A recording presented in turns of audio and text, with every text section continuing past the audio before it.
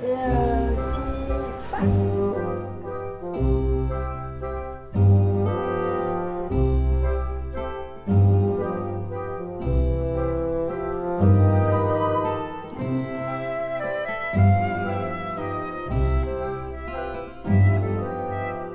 is his third time here because I think his motor skills, and then it also builds up their immune system.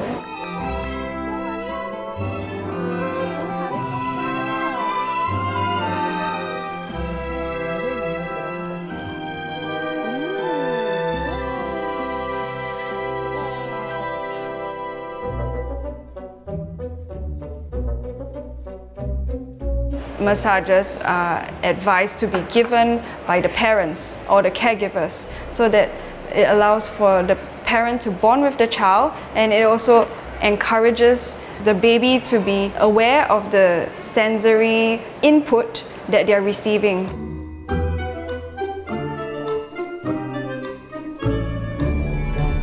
It's necessary for good neck control so that the neck would be able to support the head and the float wouldn't be causing any harm to the baby.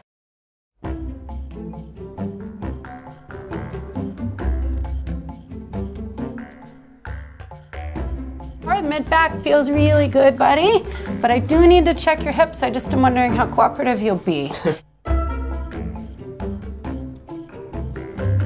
The force or the pressure that we're using to analyze as well as adjust a child is that of if you were to check the ripeness of a tomato. Very minimal.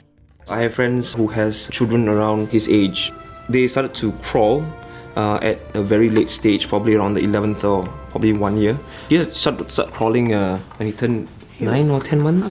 I used to extend her a little bit to get it in the right place. That's why we...